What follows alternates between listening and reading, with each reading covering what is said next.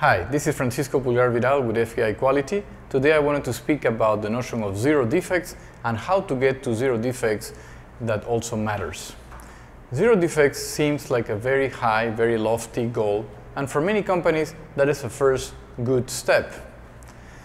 Zero defects is what many companies would aspire to in terms of having, perfect fulfillment of an order, satisfaction of customers, a well-made product that meets specifications that meet the requirements of customers.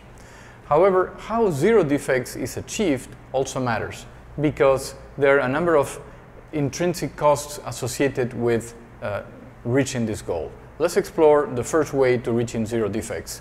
I'm going to draw here a process map, very simple description of a process map with a number of steps going from left to right.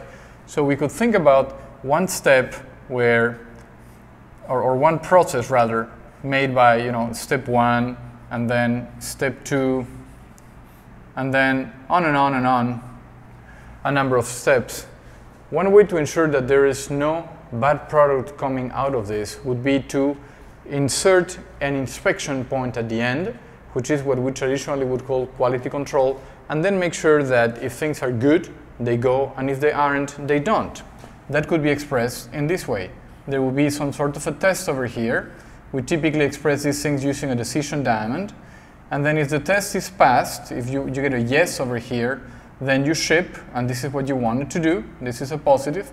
And if it's a no, then obviously at this point, there's probably not good product to ship, and the only recourse that you have is just to scrap the product. This is what is traditionally known as quality control. It is a pretty old way of looking at quality. It is 19th century, based on 19th century theory, and it is really better than not doing anything, but it's really not so good.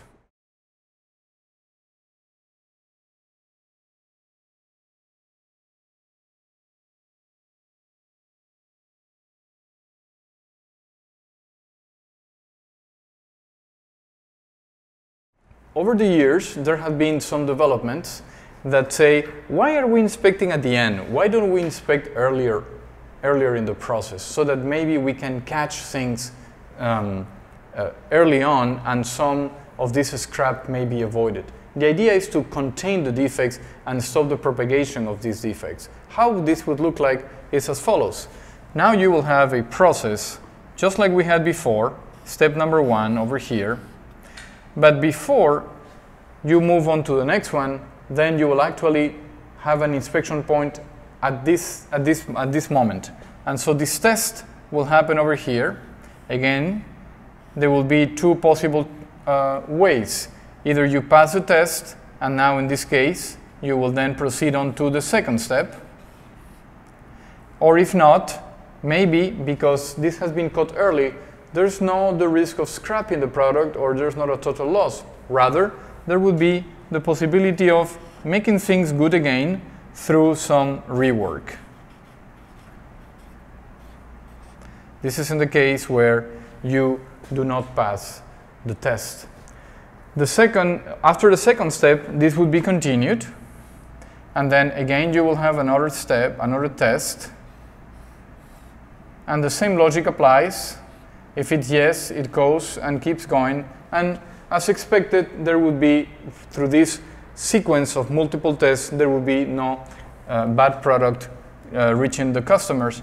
And everything that needs to be fixing would be fixed at this point through different cycles of rework.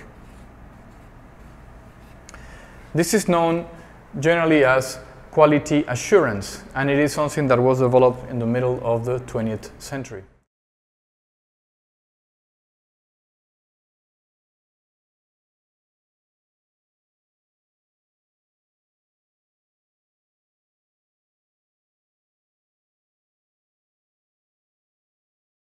But these two ways of getting to zero defects are problematic.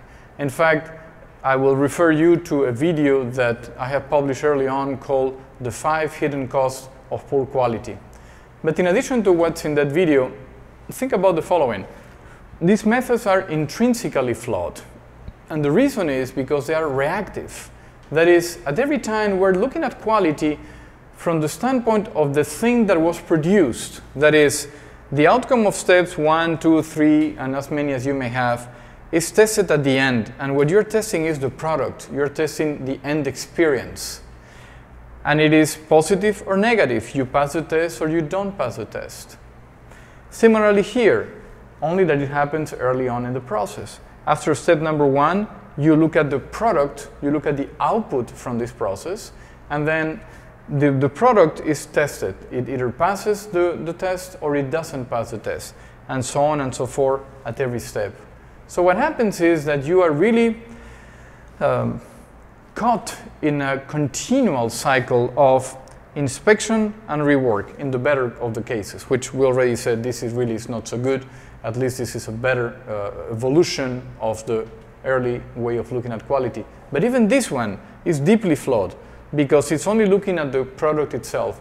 And so you're in a continual cycle of inspection and rework, which means is that the defects will continue to be produced all the time because you are looking at the product. You're not looking at the root cause or at the reason why you had defective products to begin with. Wouldn't it be better to try to find a way so that you can avoid defects for good? The way to do it would be to fix the process that made a poor product or service. In another video, we will see that even trying to get to 0 defects is not good enough. Thank you for your time.